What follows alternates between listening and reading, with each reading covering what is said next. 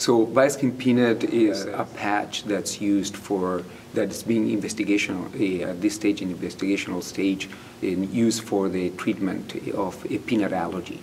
It's a different type of patch with a unique technology, the Viaskin technology. It's a platform where the patch is electrostatically charged with the allergen, and that's all that it contains, peanut. And for this study, it's a phase 2 study, and OLFIS, VIBES, is the open-label follow-up study of VIBES of our phase 2 trial. VIBES was a 1-year trial, and OLFIS, the continuation, was a 2-year extension.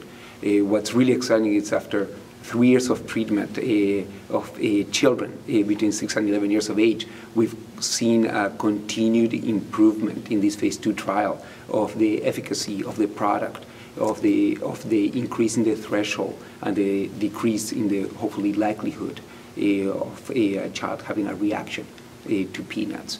The response rate that was observed after the end of year 1 was 53%, and it progressed throughout the ensuing 2 years to reach 83.3%.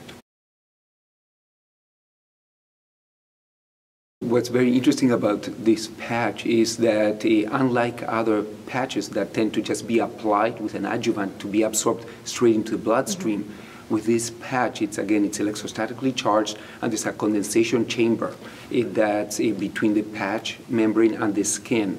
It allows the very slow absorption of the allergen through the skin and being absorbed at the epidermis level, so it doesn't get absorbed into the dermis and the bloodstream.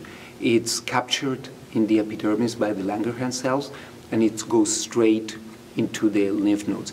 All this is on animal data that we have had to date.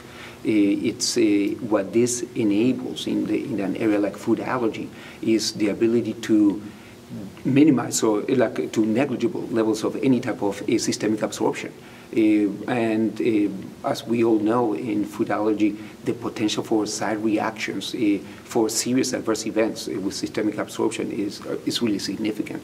So this ability to impact the immune system through the skin is truly unique, and it really emphasizes the incredible power, immunologic power that the skin has, and that we're taking advantage with this new device, with this new technology.